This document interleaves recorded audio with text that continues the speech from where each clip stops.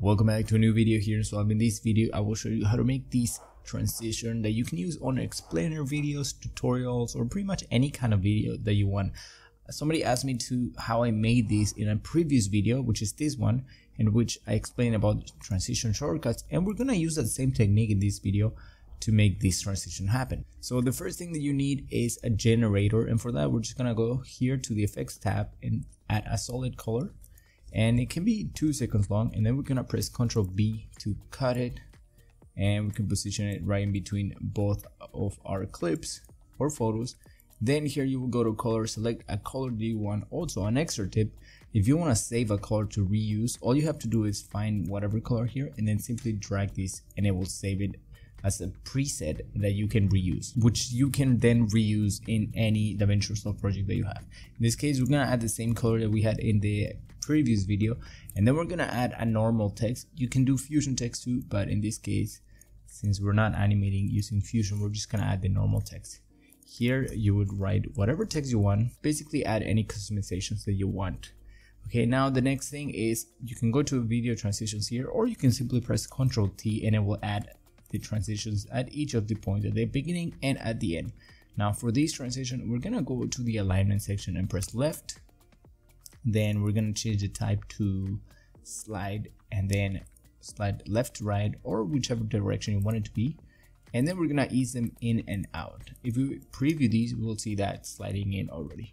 Now we can go ahead and hold Alt or Command if you're on a Mac, and then that way we will copy these here, and then we're just gonna center these. That way this one has a little bit of a delay like that. If you want it to be faster, you can play around with the duration or the frames. And one thing that I want to make sure is that I want to change the type here so we can mix them up like that, and it's gonna be pushing it down, so it's gonna come from the top. Now for the ending transition, we can pretty much just hold Alt and copy these like that, and then we're gonna put these in the middle, and then we're gonna go to the second one and do that way. And we're doing it this way so that this text actually goes out before the actual slider like that, and then we have our transition pretty much ready. Now one thing that would really sell the effect or make it be a little bit more noticeable is the sound effect that you add. And for that, you can go to your sound library, and then you can search for any sound that you have already saved. In this case, I'm gonna press push. For some reason there's a bug that I have, so some of these are not showing up or not working.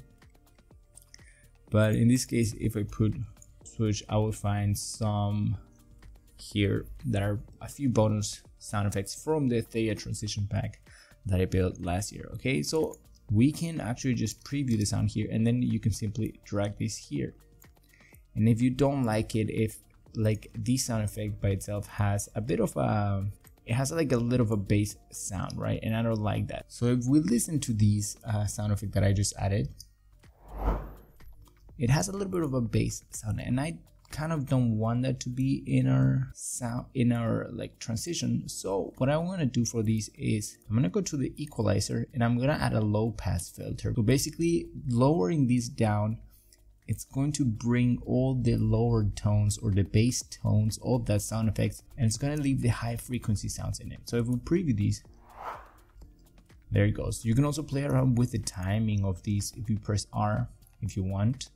But I'm just gonna leave it like that, and then holding Alt, we're actually gonna copy that. And also you can play around with the semitones if you want, and the volume. So if we preview these, it's a little bit too fast for the second one, right? So we're gonna slow it down a little bit. And you can also play around with the volume that we have here, so there's a little bit of a difference between both of the sounds. And then to make it go, we're simply gonna hold Alt and drag these like that. And there it goes. If you want, you can also play around with the sound, each of the individual sound effects that you have here, and so that each of them are different. So that is how you would create a simple transition that you can use on any type of video, pretty much, where you want to add a step or some type of information in between two clips.